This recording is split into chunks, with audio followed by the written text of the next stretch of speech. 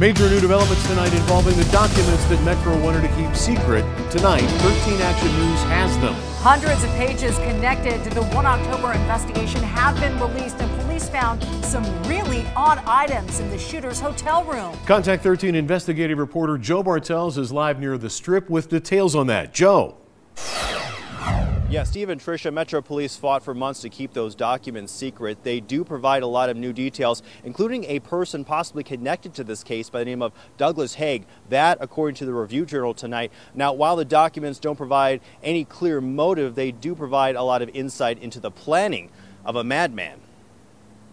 At 276 pages, it's one of our best looks yet of the methodical investigation police launched just minutes after the bullet stopped on October 1st. It was the hotel room on the 32nd floor at Mandalay Bay that gave police their early leads. According to the documents, in addition to the arsenal of weapons, police found more than 5,000 rounds of live ammo, 1,000 bullet casings.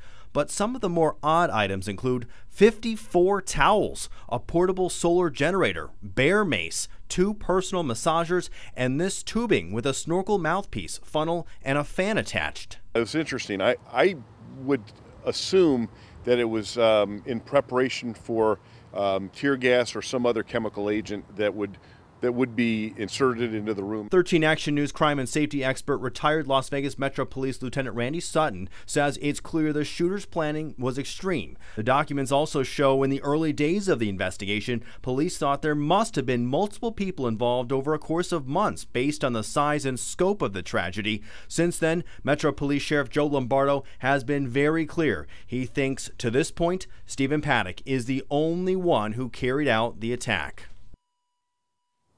So what's next in all this? We know that there is a federal grand jury process that's underway right now against someone connected to the shooting, but because that process is secret, we don't know when and if those charges will be coming down. Metro Police also expect to release a final report on the 1 October shooting sometime later this year. Reporting live, Joe Bartels, 13 Action News. Joe, thank you. And documents also showed investigators found 3 cell phones inside Stephen Paddock's room.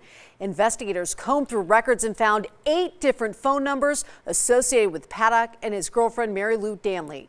Now, they have also asked Google to provide details on searches Paddock made from mobile devices, but some of those requests have gone unanswered. The judges also ruled the coroner's report related to the shooting must be released. That includes the autopsy draft for the gunman, Stephen Paddock, and records for all 58 victims. It's not known when the final autopsy report for Paddock will be finished.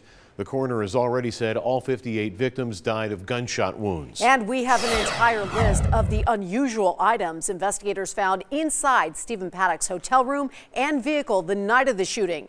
You can also view the pictures Metro released of the crime scenes earlier this month. Just head to our website at ktnv.com. It's under the Las Vegas shooting section.